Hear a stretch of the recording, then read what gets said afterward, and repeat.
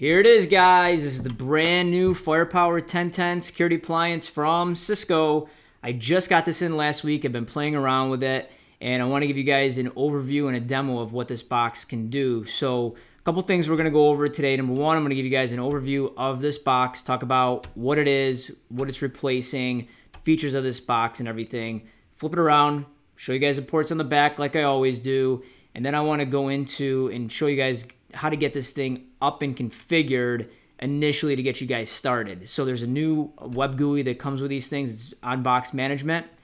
You can still hook these things into Firepower Management Center, but it also has an on-box GUI. So if you're just managing one or two of these things, you can do it right from the box. So with that, let's get started.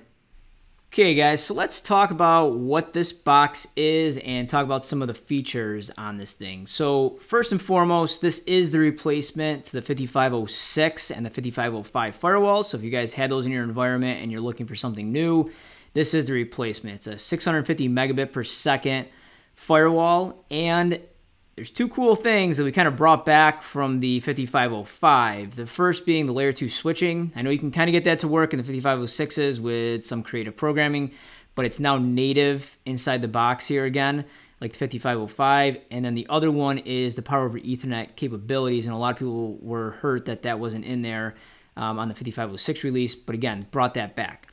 I will mention on the PoE side of things though, on the initial release of this box, it's actually not active. So there will be a software update coming out very shortly here. So if you're watching this video after like December of 2019, let's say, there probably is a software update available. Get that software update and your PoE ports to start working. So just want to make sure you guys were aware of that before you go to plug something in. It doesn't power up and you think you got a bad box. It's just a software thing, and like I said, it's coming. So like I mentioned, this is a 650 megabit per second firewall. Has a lot of the same capabilities and features of all the rest of the firewalls that we have. So it's got the next generation IPS built in. That's constantly getting that feed from Cisco Talos. It's got your application visibility and control functionality built into here as well. It has AMP built in. As files come in through this box, we take a look at it. We send hashes to the cloud and alert you of any odd behavior or files that we see that may be risky. It's got the URL filtering built inside of here as well. VPN capabilities, so obviously we can do site-to-site VPNs. We could also do AnyConnect VPNs on here.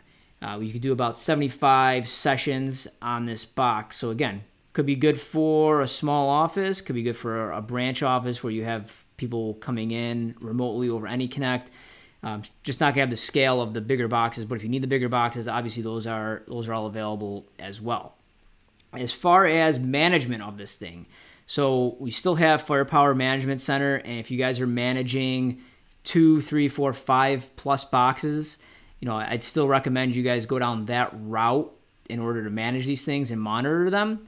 But there is an on-box option now, which is Firepower Device Manager, or FDM. So that's what I'm going to basically show you guys today, is just the on-box management on here. I figured that's probably the best thing to show you, especially if you're just buying one for the first time, want to play around with it, want to see what the capabilities are. So what I'm going to do is I'm going to turn this around. I'm going to show you the ports on the back, point out where everything is.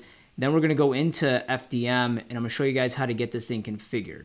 And actually, before we move to the back of this box, I do want to show you guys the front. I know I got called out in my first look video when I was at Cisco Live. Someone said, hey, you're showing the back of this thing, but what does the front look like? So I want to make sure I gave you guys a close-up of this box so you can take a look at it.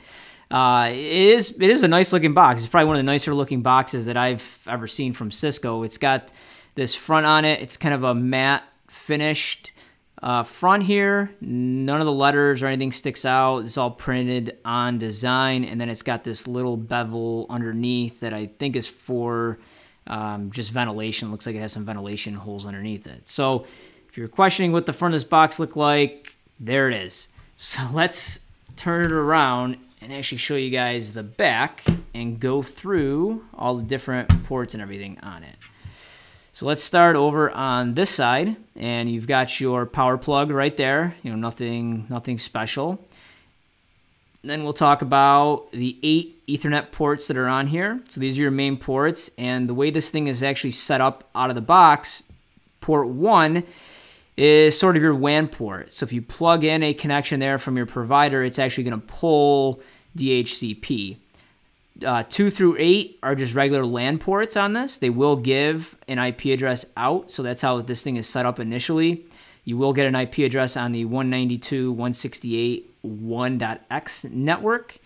And then port 7 and port 8 right here, those are your PoE ports for power. They are PoE plus ports. You'll be able to pull 30 watts of power out of those 2 ports that are right there. After that, you've got your management port. The management port is going to, again, give you a DHCP address on the 192.168.45 network. It should give you .46 and above. And then underneath that, you've got your console port. And then you also have your USB console port. So, you know, much easier than pulling out the big dongle and all the rest of this stuff. You could just simply use a USB mini connector now, or a micro, whichever one that is. Next to that is a regular USB port. That's for software upgrades. If you want to plug a software upgrade stick in here, you can. Above that, we've got a Kensington lock for you. So if you're trying to, you know, lock this thing down, maybe it's in a retail setting, it's going to be underneath a POS terminal, something like that. You know, it's going to be out in the open. You can lock this box down. And then the last thing on the bottom there is the reset button. So guys, that's what this box is. I'm going to plug this in.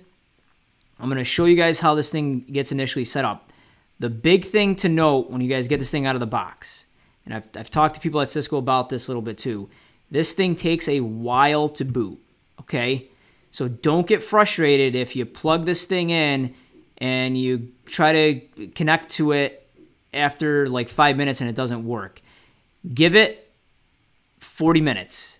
And if it's still not up in 40 minutes, you might want to just wait an hour to make sure that the thing is booted. That's only on the initial setup of this thing. After that, after it's all set up and everything, you know, the reboots and everything are what I would consider probably typical, you know, for Cisco, probably under 10 minutes or so.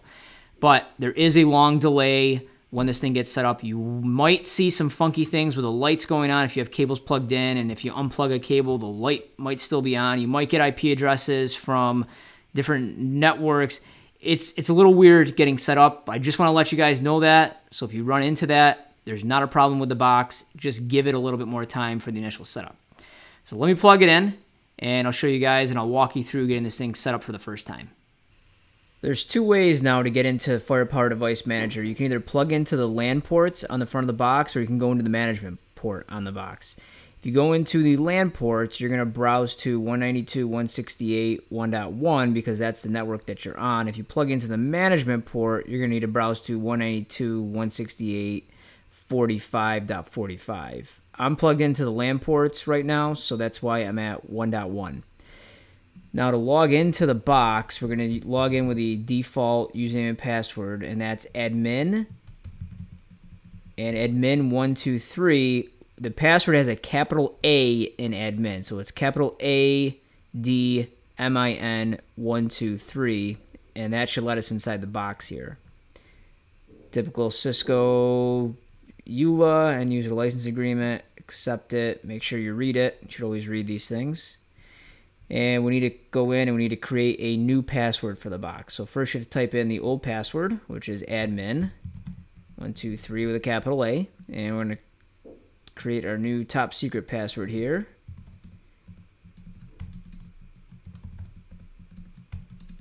And once you have that done, and we click change.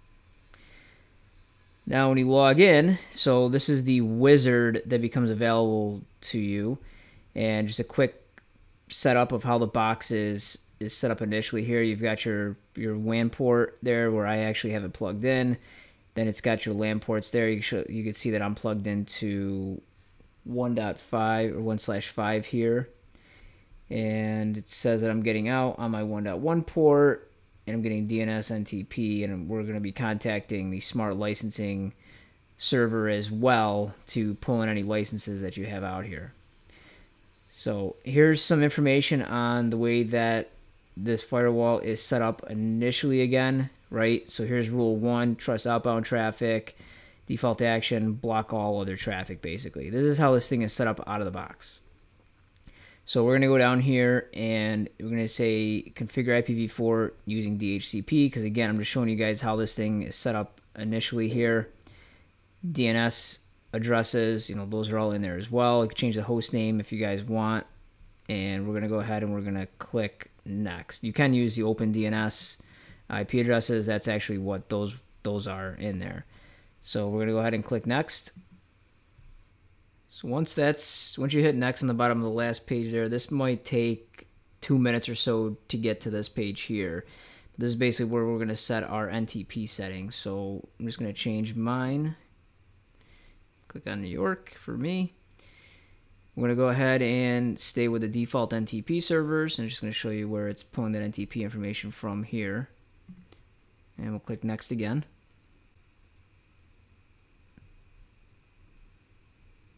Okay.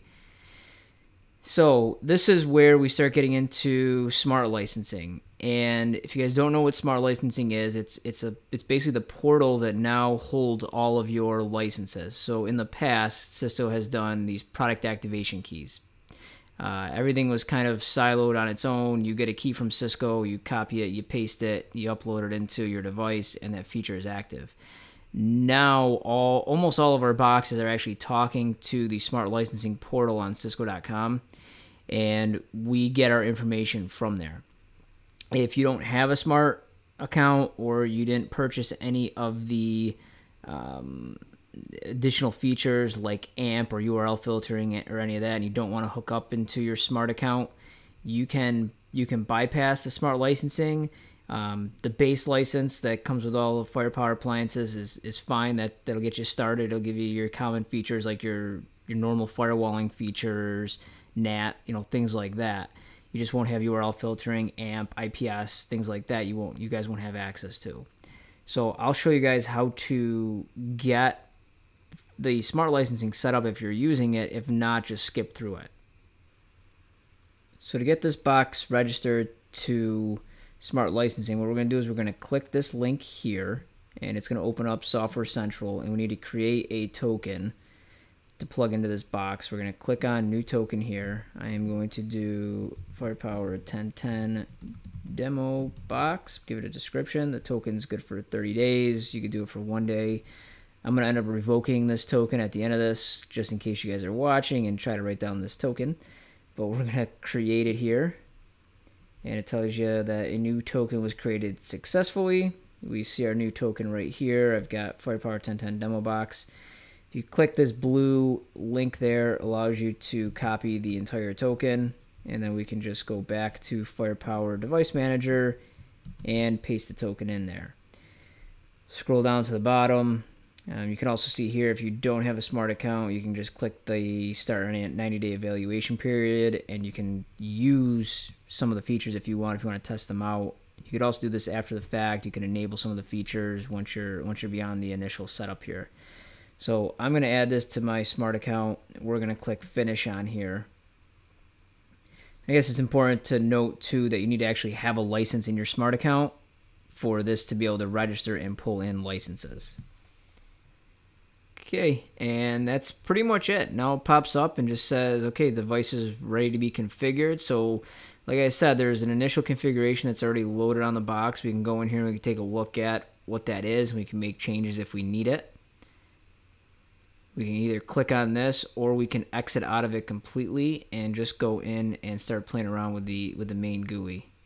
So I exited out of it, and as you guys can see here, it just gives me a big high-level view of what's going on with the box here. Right now we're under Device Firepower at the top. I can scroll down here, take a look at some of the features on here. So obviously routing is not configured yet. We haven't done any of that. We can go in, take a look at our interfaces if we wanted to, take a look at smart licensing.